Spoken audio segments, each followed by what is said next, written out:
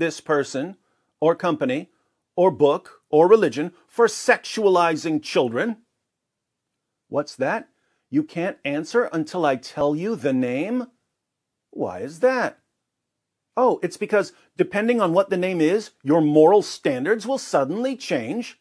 So, if I tell you that the name in the cup is Netflix, and that Netflix has sexualized children in the film Cuties, you'll condemn Netflix and call for a boycott.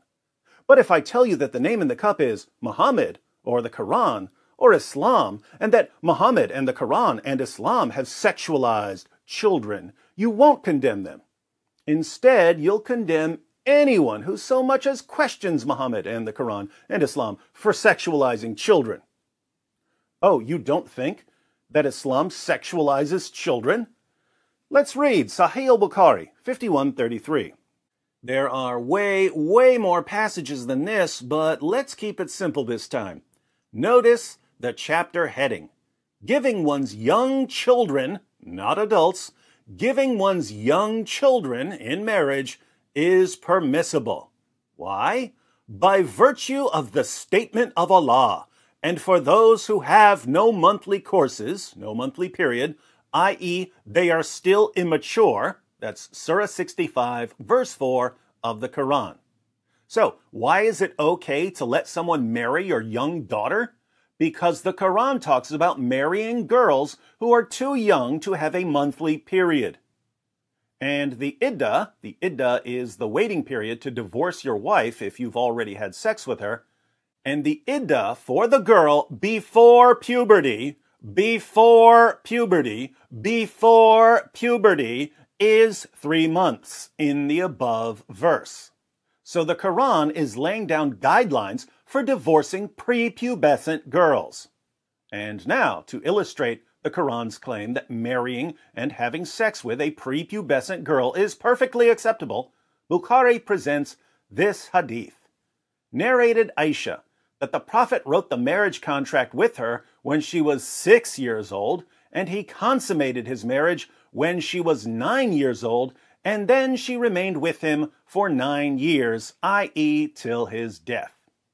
According to Surah 33, verse 21 of the Quran, Muhammad is an excellent pattern of conduct for men.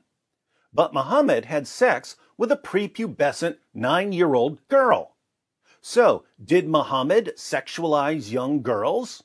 Absolutely. Does the Quran sexualize young girls? Absolutely. Does Islam sexualize young girls? Absolutely. Is it wrong to sexualize little girls? Let me guess, you still can't answer. Right, journalists? Right, politicians? Right, educators? Right, entertainers? Right, athletes? You can't say it's wrong because that would be Islamophobic. You can't say it's right because you'd be promoting pedophilia.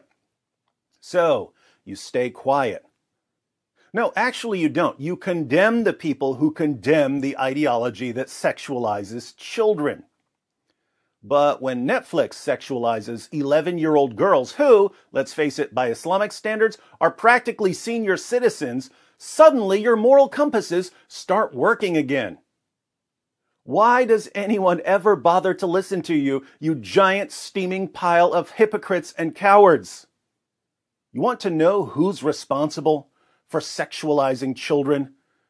It's the journalists and the politicians and the educators and the entertainers and the athletes who protect ideologies that sexualize children.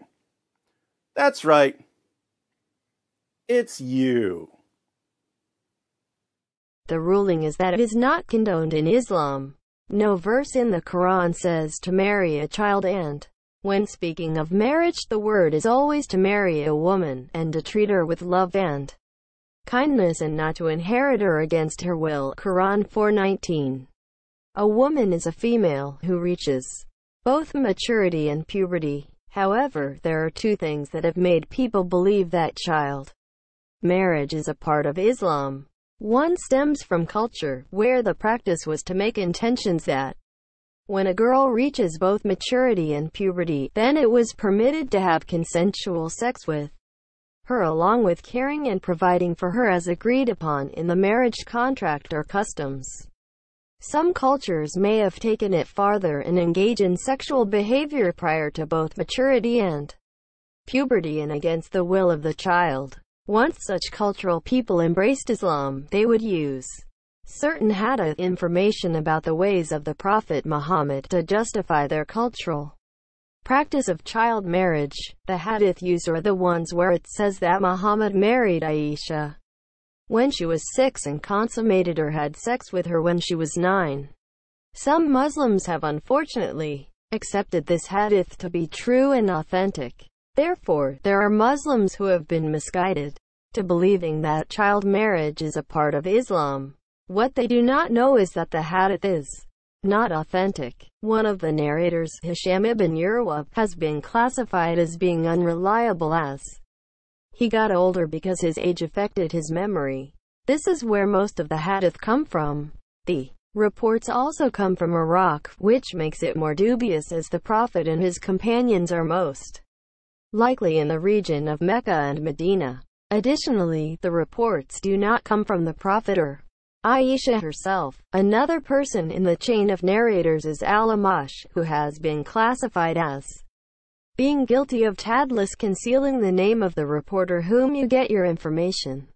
In short, there is clear evidence that the hadith about Muhammad marrying and consummating a marriage by sex with Aisha as a child is false and unreliable. Thus, it is not an Islamic teaching or practice but a cultural practice that has been supported by some Muslims by using false hadith. For more information, there are several books on the subject such as Muhammad, His Character and Conduct, and Qat by Adil Salahi. Additionally, there are books that explain the science of hadith and its classification, such as A Textbook of Hadith Studies and Qat by Muhammad Hashim Kamawali, and Fundamentals of Hadith Interpretation and Qat by Amin Hassan Islahi. Another method is to just Google the names mentioned above in relation to the subject.